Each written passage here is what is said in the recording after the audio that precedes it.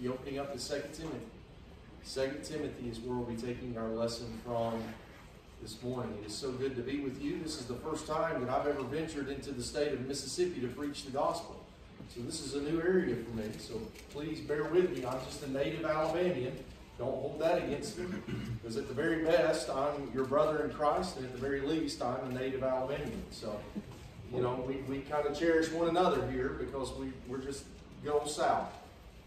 Well, I appreciate it so much, your kind invitation. And this morning I want us to talk about a variety of things. But in the outset, on July the 29th of this year, I found myself sitting in Hobby Airport down in Houston by myself. I was making my way down to Belize for a week of preaching and teaching for the brethren down there. And as I was traveling, I had to travel by myself this trip just because of various things. And I was not meeting those who I was going with until I got to Belize itself. But while I was sitting there, I had already been up early that morning for a flight from Birmingham to Hobby. And then it was going from Houston down to Belize City. And I had about a 4 or 5 hour layover. And one of those things that happens to you when you've already got up at 3 o'clock in the morning, you never get up at 3 o'clock in the morning, or at least I don't. And then you're sitting there and you're just wasting the time. You begin to think about things. And what I began to think about is I began to think about my life. And just thinking about, here I am, I'm about to go across the seas, or at least I'm going across the Gulf of Mexico. I'm going to be away from my family if something was to happen to me. And it's kind of some morbid thoughts go through your mind. And I'm trying not to be so down right here at the beginning of a meeting, but yet some morbid things go through your mind, and you begin to think, and you pray that, Lord, you know, protect my wife, be watchful over her, be with my children as I'm away from them, and if it is your will, let me come back to them. I think about the Apostle Paul.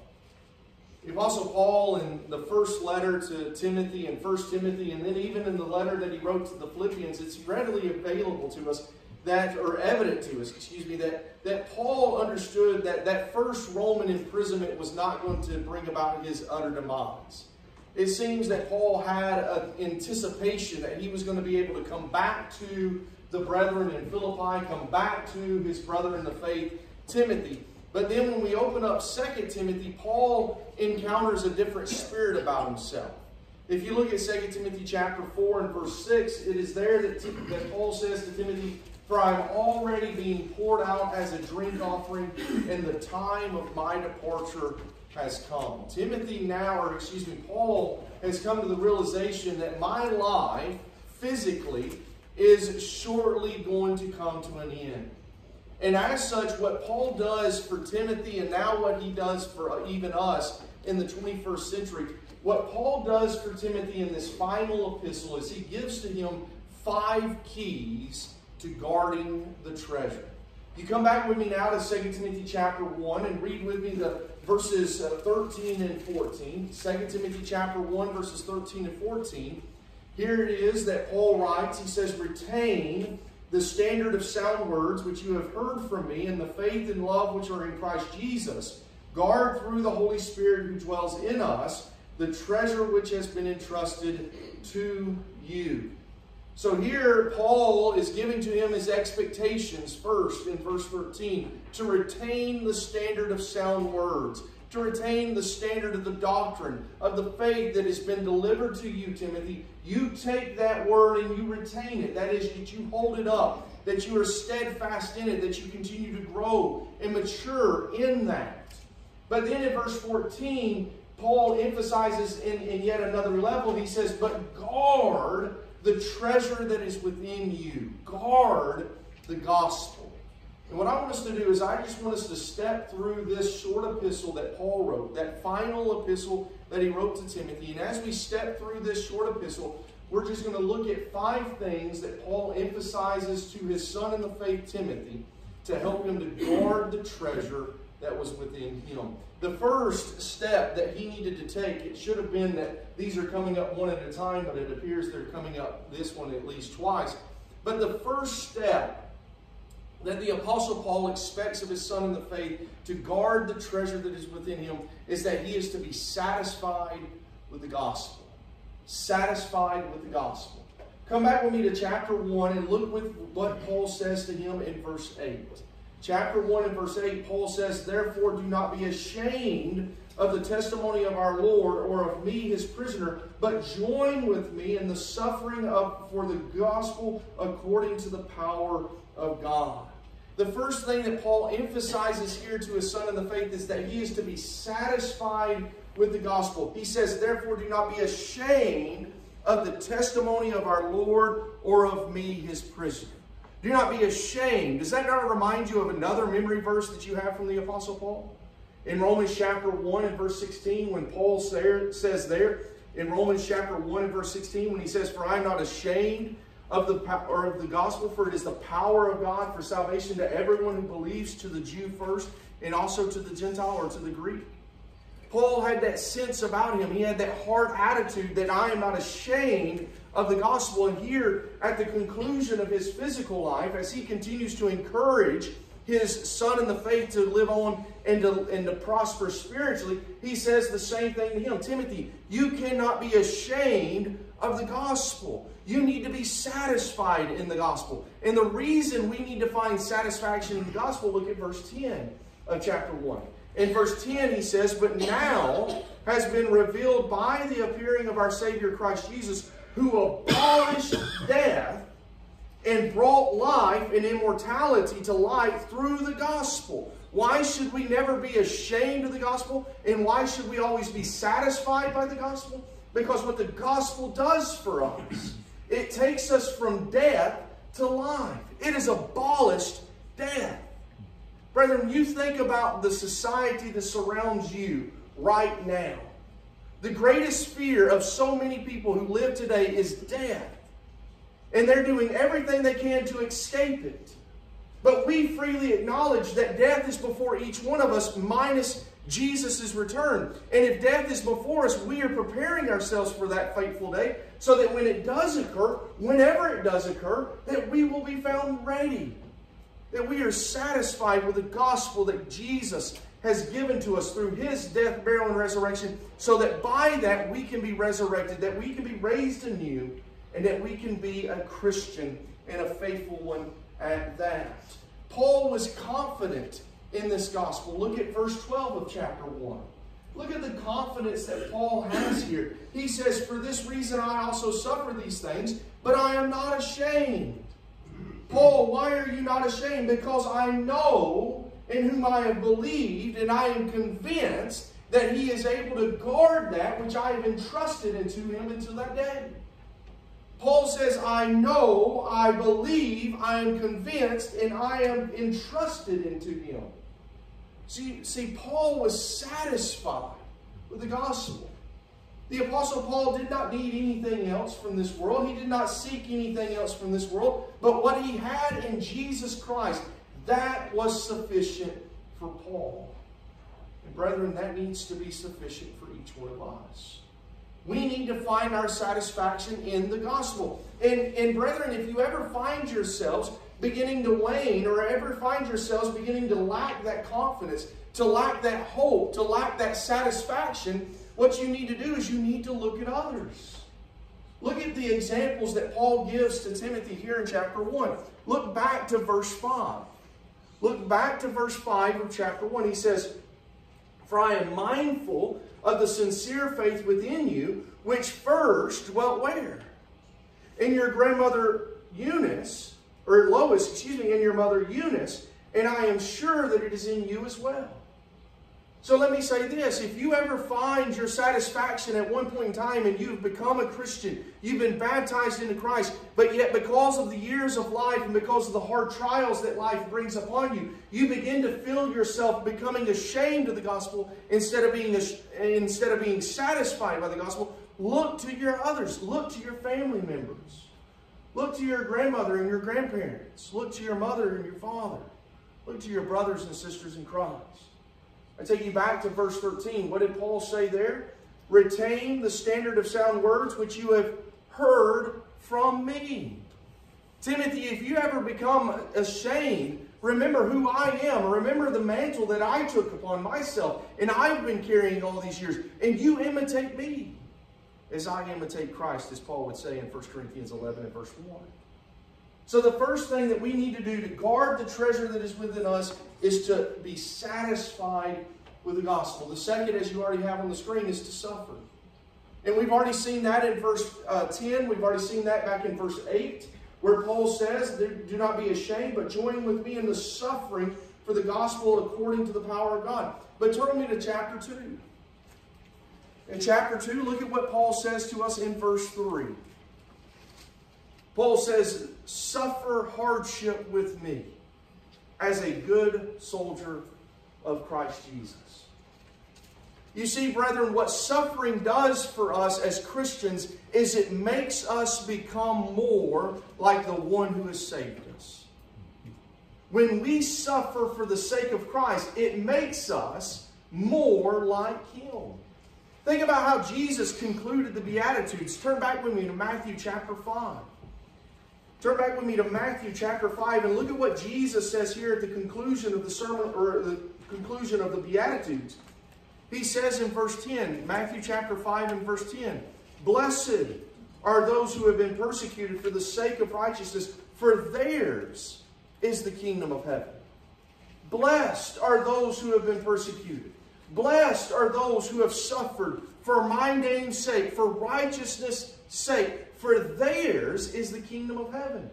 And continuing on from there in verse 11, blessed are you when people insult you and persecute you and falsely say all kinds of evil against you because of me. Rejoice and be glad, for your reward in heaven is great, and in the same way they persecuted the prophets who were before you. You are becoming more like the prophets, and you are becoming more like me.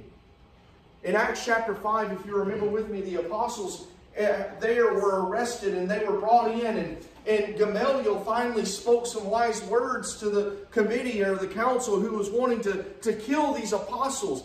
But ultimately in verse 40, they brought them in, they flogged them, and then they dispersed them, telling them to preach no longer in the name of Jesus. And in Acts chapter 5 and verse 41, take a note of that verse. Acts 5 and verse 41, and note how they responded to their suffering. They worshiped, they praised God because they were considered worthy of being suffering for Christ's name. Brethren, I have a very important question I want to ask you this morning.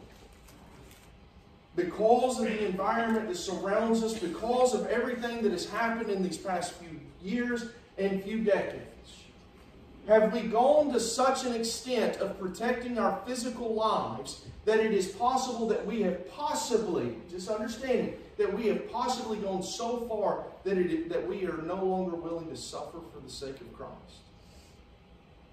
Have we drove the spectrum and the pendulum so far to the opposite direction to protect ourselves that we're no longer willing to accept suffering? Brethren, I think that's a serious question that we need to ask ourselves, especially in 21st century America. Are we willing to go so far that we're no longer willing to suffer for the sake of Christ? What did Jesus say in 2 Timothy chapter 3 and verse 12? Indeed, all who desire to live godly in Christ Jesus will be persecuted. And understand, brethren, when he says in chapter 2 and verse 3 to suffer hardship with me as a good soldier of Christ Jesus, what Paul is emphasizing to Timothy is not that you are a soldier in the sense that you are a part of an army that has physical arms, and with those physical armament that you are able to protect yourselves. No, we have been called to a spiritual army. Go and read 2 Corinthians chapter 10, verses 1 through 3, and ask yourselves, what type of weapons what type of weaponry are we given as soldiers of Christ? And understand that this is a common theme throughout these two short epistles that Paul writes to Timothy. In 1 Timothy chapter 1 and verse 18, fight the good fight of faith. In 1 Timothy chapter 6 and verse 12, fight the good fight of faith. In 2 Timothy 2 and verse 3, suffer the hardship with me as a good soldier of Christ. And in 2 Timothy chapter 4 and verse 6, Paul says to Timothy, I have fought the good fight. This is emphasized throughout these epistles. Paul emphasizing this attitude, this heart attitude that we need to have to be willing to suffer for the sake of Christ. Pressing on, the third is that we need to be good students of His Word. 2 Timothy chapter 2 and verse 15, you probably already know that verse, do you not? In 2 Timothy chapter 2 and verse 15, be diligent to present yourselves approved to God as a workman who does not need to be ashamed, accurately handling the word of truth. That is, that when you open up your Word of God, that when you open up the Bible, you understand where you're opening it up to. Now, I tell you, there are some black holes in my Bible. I don't know if I'm as you or you're as I am. But there's some books, there's some passages that I'll just open up to sometimes, and I'm just like, I'm lost. Well, what do I need to do? I need to spend some time in the Word of God, don't I? How many of you know the 12 minor prophets? Now, I think that's probably a major black hole for many of us, isn't it? It's those 12 short books at the end of the Old Testament that hardly we ever read. But brethren, if you want to understand the society that surrounds you, the difficulties that you may face, and how to overcome those difficulties, go and read the book of Amos. Go and read the book of Micah. Go and read Hosea, Joel, or any of the others. Because guess what? They faced difficult times and difficult situations. And how they overcame is through the prophecies that God gave them to speak. And it still speaks to us today. But we need to be good students of the Word of God. And as being good students of the Word of God, there's a couple of things that Paul tells us here in 2 Timothy chapter 2 that we need to avoid. And in verse 14 and in verse 16, he tells us. And isn't it interesting, in verse 15, he tells us to be a good student of the Word of God. But look at verse 14. What do we need to avoid? He says, remind them of these things and solemnly charge them in the presence of God, not to wrangle about words, which is useless and leads to destruction or the ruin of hearers. Look at verse 16. But avoid worldly and empty chatter, for it will lead to further ungodliness. We need to escape the vocabularies of this world by studying the Word of God. Verse 15. You change your vocabulary by the things by which you bring in. If the words that you are saying out of your mouth are contrary to the will of God, what you're lacking then is the will of God. You've got to ingest more of it so that it is what directs your heart and keeps your heart from sin. But let me just give one word of warning or caution here in verses 14 and 16. If there was something that exists today that would have existed in the time of Paul, I think he could have readily, and please take that this is my opinion, but I believe he could have readily exchanged this idea of wrangling about words and avoid worldly and empty chatter. He could have taken that out and he could have put in its place social media. Social media. Charge them in the presence of God not to wrangle on social media. Verse 16, but avoid social media. And brethren, I know that it does not escape you because it does not escape any of us anywhere. It doesn't matter if you live in Florence, Belize, Corinth. It does not matter where you live. Social media is a platform, and it is used by the world, and it is used by the devil. It can be used for great things, such as broadcasting and sowing the seed and watering it. Absolutely. I'm not degrading it at all in those facts. But brethren, you know as well as I, how many times have you ever got on the social media and you've seen a post, whether it be encouraging, a post, whether it be just a brief paragraph about what God's doing in somebody's life, and then immediately following from that, it's hundreds and hundreds and hundreds of comments, and most of them are negative. And then there's just backbiting in the comments, and this person says this, and it's taken the wrong way, and then this person comes up and... That's exactly what Paul's telling Timothy to avoid, but yet we jump headlong into it. We have to get rid of these things. We have to be a student of God's Word. That's the first thing. Avoid empty chatter. The second thing, we have to avoid worldly living. Look at verse 19. Nevertheless, the firm foundation of God stands, having the seal. The Lord knows those who are His, and everyone who names the name of the Lord is to abstain from wickedness. We avoid worldly chatter. We avoid worldly living. Brethren, if we want to be the person that God would desire us to be, this is the type of attitude, this is the type of heart that we need to have. The Lord's bondservant must not be quarrelsome. But be kind to all, able to teach, patient when wrong, with gentleness correcting those who are in opposition, if perhaps God may grant them repentance leading to the knowledge of the truth. Verses 24 and 25 of this same chapter. That's what I am to be exhibiting in my life. Kindness, gentleness. You think about the world in which we live, brethren, we cannot escape it, can we? It is a harsh reality. And for all these young people that I'm looking at right now, guys and young ladies, y'all are facing a world that is vastly different from the high school days that I faced 20 years ago. And I know it's vastly different from those that are a little bit older than me and a little bit older than them. It is a different world that you guys are facing. But if you will put the Word of God into your hearts, and if you will live by the Word of God every single day of your lives, guess what? The world will not win in your life. You can affect the change. You be the light.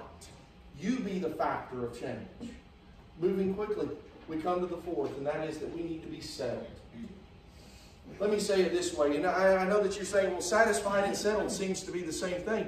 But I need to emphasize something different with settled, and that is that we are settled, that we are confidently assured that the Word of God is exactly what it proclaims to be, the Word of God. Again, skeptics every single day are getting on social media platforms, are getting on the internet, which is, a scary thing.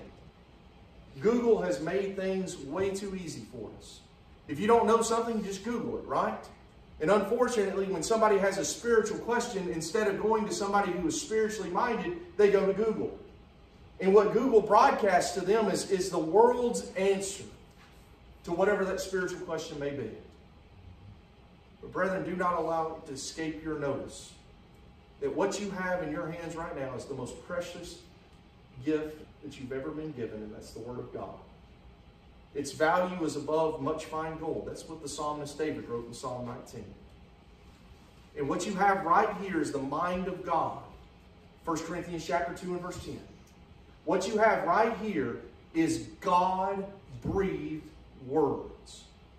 All Scripture is inspired by God, and it is profitable for reproof, for correction, for training in righteousness, so that the man of God may be adequate equipped for every good work. 2 Timothy 3, verses 16 and 17.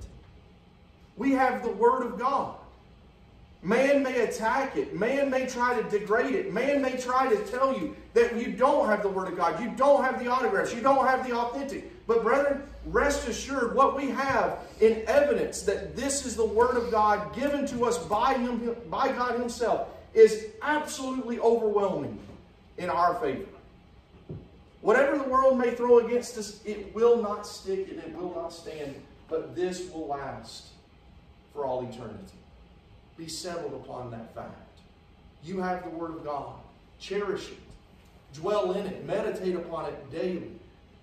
And then finally, the fifth key to guarding the treasure that is within us is to spread the Word. We do not have a monopoly of the truth. We do not have it all to ourselves. But rather what God has given to us, He expects then for us to give to others. Look at what Paul says to Timothy in 2 Timothy chapter 2 and verse 2. In 2 Timothy chapter 2 and verse 2. Now remember, he's told Timothy in verse 13 of chapter 1 to retain, and in verse 14 to guard. But look at what Timothy is expected to do in 2 Timothy chapter 2 and verse 2. He says, the things which you have heard from me in the presence of many witnesses, entrust these to faithful men who will be able to teach others also. What was Timothy expected to do with the word that he had been given by Paul? To sit on it? To rest upon his laurels? To keep it all to himself? He was to take that faithful word that Paul had entrusted it to him and entrust it to others.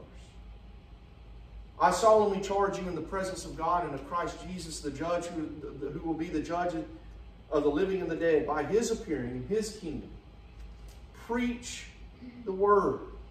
Be ready, in season and out of season. Reprove, rebuke, and exhort with great patience and instruction. 2 Timothy 4, verses 1 and 2. What was Paul's expectation of Timothy? preach the Word. Now, yes, this morning what we are doing right now is preaching the Word audibly. We're all listening to the Word being taught. But understand that that's not the only way in which we can preach the Word. You preach the Word by the actions that you carry out on a daily basis, whether it be at work or at school. When you choose not to run with the masses, when you choose to live that holy lifestyle, when you choose not to talk like everybody else talks, when you choose to be the influence and to be the change that God has called you to be, you are thereby in your life living that out. And when people see that, they are motivated to be the change also. Spread the word. And always remember, it is not he who sows and it is not he who waters, but it is God who gives the increase. 2 Corinthians 3. Or 1 Corinthians chapter 3, excuse me. So finally we come to 2 Timothy chapter 4. And at verse 6 once again. Paul understands his time on earth is coming to a short end. And as his life is coming to an end, he is trying to pour out his soul to his son in the faith, Timothy. He is trying to teach Timothy, Timothy, these are the things that I desire of you. These are the things that if you will put into action on a daily basis, if that you will be satisfied with the gospel, if you are willing to suffer with the gospel, if you are willing to be a student of the gospel and settle upon the gospel, firmly affirming that it is the gospel, the one and only gospel, and that if you'll take that gospel and spread it, if you'll do these things, Timothy, this is what will be given to you. Verse 7 beginning. I have fought the good fight. I have finished the course. I have kept the faith. In the future there is laid up for me a crown of righteousness, which the Lord, the righteous judge, will award to me on that day. And not only to me, but also to all who have loved his appearing. What will be given to Timothy if he applies these things in his life? What did Paul say? A crown of righteousness. And brethren, if that would have been true for Timothy, could it be true for you and me? If we'll put these 5 things into action in our lives, whenever that day appears, when our Heavenly Father sends his Son to retrieve us, what we will be given is a crown of righteousness. That's the 5 things that we need to do to guard the treasure that is within us this morning and every day that we so live. I appreciate so much your kind attention in this first hour.